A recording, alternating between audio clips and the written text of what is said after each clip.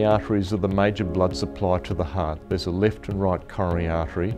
These coronary arteries bring oxygen, nutrients via the blood flow to the heart.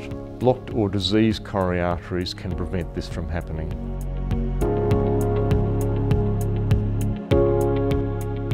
The blockage in the coronary arteries is actually a build-up of plaque and calcium, and this actually causes narrowing of the coronary artery and reduces the blood supply to the heart. Risk factors causing this include family history, cigarette smoking, poor control of blood pressure, high cholesterol and poorly controlled diabetes.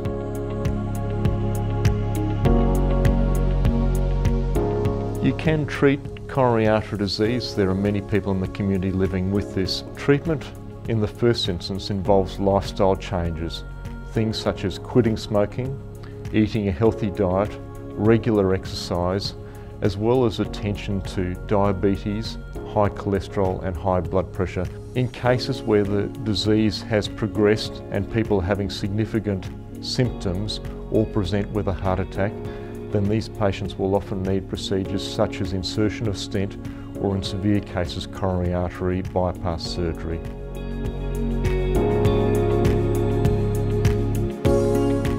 The symptoms that people may have include chest pain, shortness of breath, and in severe cases where there's a complete blockage of a coronary artery, people may present with a heart attack to hospital.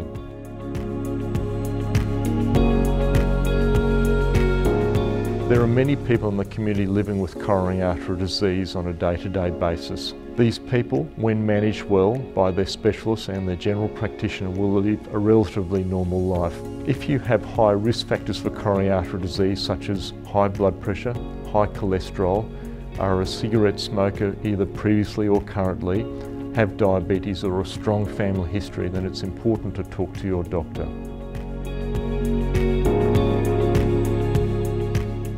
Coronary artery disease is preventable.